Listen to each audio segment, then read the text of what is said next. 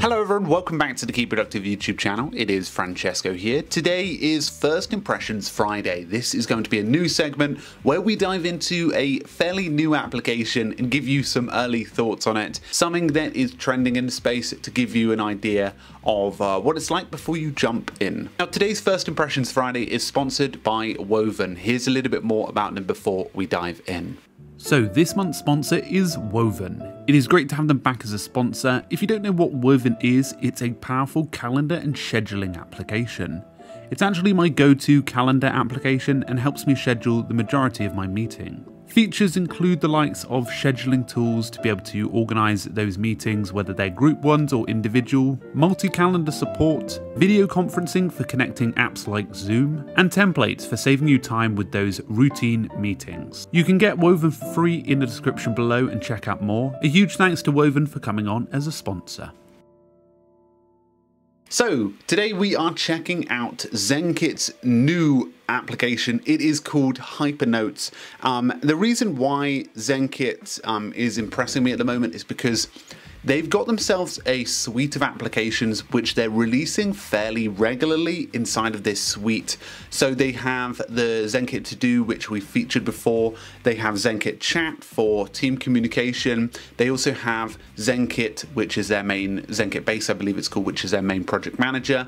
And now ZenKit Hypernotes, which is still in its very early days. I was able to get a pass, but as you can imagine, it is a Roam-like competitor that aims to make your note-taking more connected. We're going to give it early opinions. Again, this is in its development stages, so don't give it a full sort of battering because it's not officially out yet.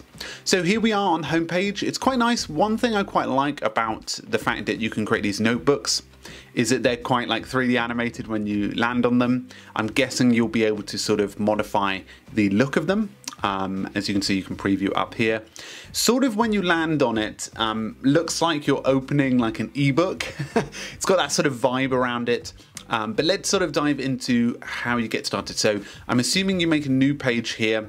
The UI and interface automatically sort of feels, looks like Dynalist and workflowy in terms of these bullets that help you to create new pages and obviously new notes. So let's start taking a few notes. Maybe we'll write a few book notes here for a moment.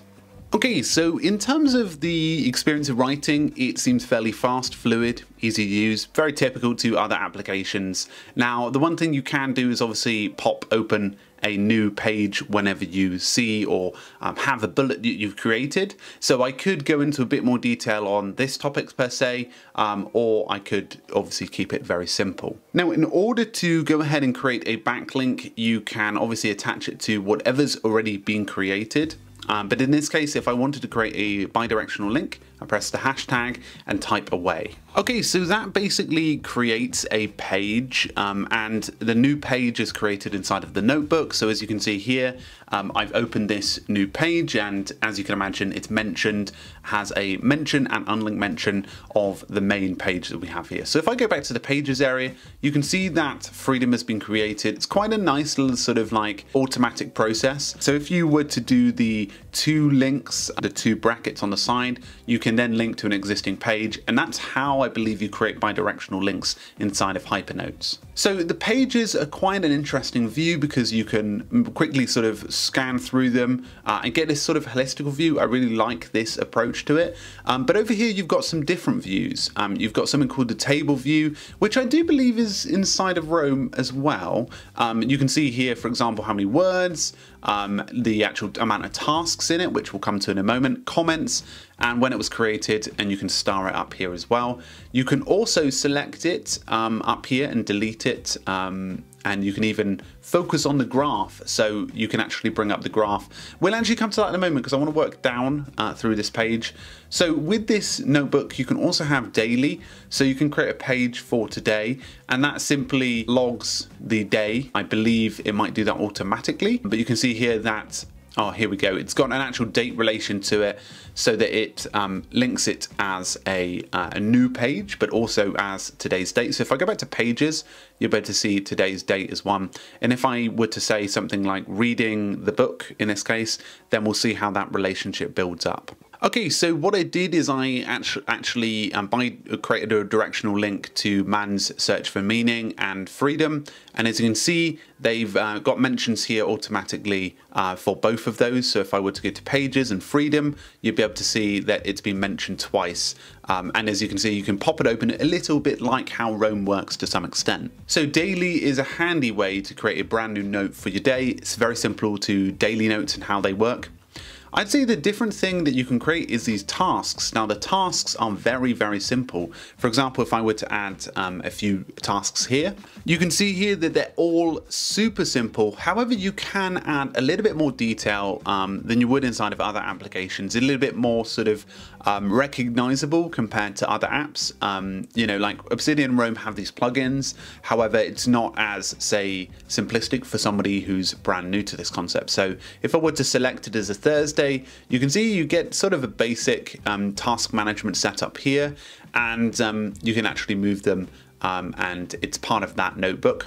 So if I go over to Pages, it doesn't show in this main column, but if you go up to the top right hand corner, you can see any tasks associated to this actual day, and you can pop that open on the right hand side if you wish, and that allows you to sort of see anything there. And you can also hide daily notes from your actual main page view if you want to, so you can only see sort of the core notes if you wanted to remove any sort of mess, as you can imagine. So in terms of the graph, this is really like sort of basic to some extent, but it actually works quite well. You can actually connect up pages. So in this case, if I were to connect, so if I wanted to find or create a page, so in this case I'm going to create a page. So there we go. So you can create little relationships automatically using the graph, which I'm not sure you can do inside of the other applications. If I go back to Pages, that page has been created and that mention's already been started. So that could be quite helpful for studying and research, especially if you want to start branching out onto a topic. That's just a little sort of like link that you can make. So let's see if I can link this to a certain page so I can build relationships, which is quite cool. I'm not sure I've seen that in other applications. So if I go to March, you can see that it's been mentioned here. That's quite a cool little sort of connection there. I like that. So all in all, that is what Hypernotes is like. Now, if you compare it to, say, Obsidian, it's definitely not got the robust abilities of Obsidian and Roam in terms of their sort of hacky features, but this is quite a good introduction for those who are wanting to get into bidirectional linking, but don't necessarily have all of the skill set that they would to jump into, say, Obsidian. So I'm going to keep an eye on this application, and my early impressions of this are quite good. In terms of, you know, actually getting set up and getting started, it's not too bad. Let's just check a few of the sort of micro experiences in this. So let's see, is there any way I can change the design? So upgrading wise, in terms of the plan, it looks like you can see here that it's going to be $5 a month if you paid annually, and $8 if you didn't. Still cheaper than Roam, but in that middle ground pricing. You can get dark mode, which is quite nice. I want to, here we go. I want to see some modification to what the note looks, what the actual thing looks like. So that's quite cool. So you can really give more customization, you know, text colors and things like that. I've probably made it look awful, but you can actually choose what the note actually has, like whether you want numbers to be paged consistently or the graph and tasks and things like that. Actually, this is a really nice, it's like Obsidian is and Roam are more of the Pro Tools, and this is more of a entry-level tool. Actually, it's quite well positioned, I think, in the market. So I'm impressed. And as I said, it sort of lines up with the ZenKit suite that you've got here. Which I believe you can start connecting up.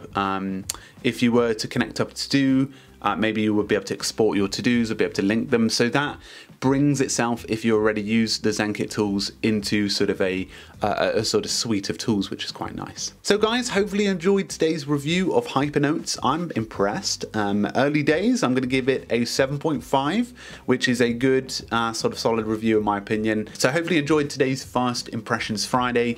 Big thanks to Woven for sponsoring. Make sure you subscribe, guys, and I'll talk to you all very soon. I'd love to hear what you think of Hypernotes. Pop it below, and I'll have a good old read of the comments. Anyway, guys, cheerio.